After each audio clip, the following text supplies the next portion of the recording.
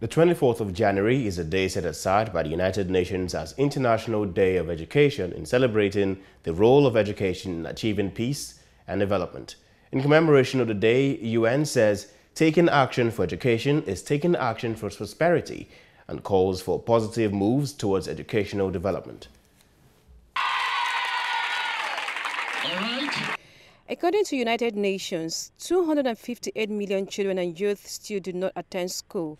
617 million children and adolescents cannot read and do basic math, while less than 40% of girls in sub-Saharan Africa complete lower secondary school, and some 4 billion children and youth refugees are out of school.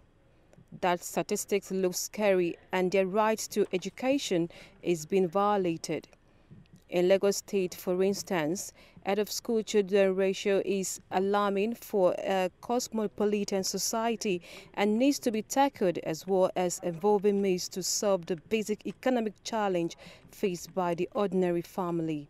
We have a lot of students that are out of school in general, but I would say within Lagos State, we're starting from the baseline. So we're starting to ensure that we know where our students are, we know what interventions are needed, and we are ensuring that whatever program it is we're implementing, we're ensuring that they are sustainable.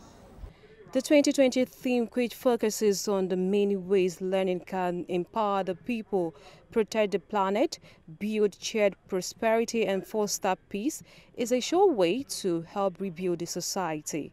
If all students, all pupils, everyone has enough education about the sanctity of peace in every community, then we will not have cases of rancor, of conflict. Knowledge is power, but education is the key. With education, you can go anywhere all over the world. Without inclusive and equitable quality education and lifelong opportunities for all, countries may not succeed in achieving gender equality and breaking the cycle of poverty that is leaving millions of children, youth, and adults behind. Jacinta Obiuku, STV News.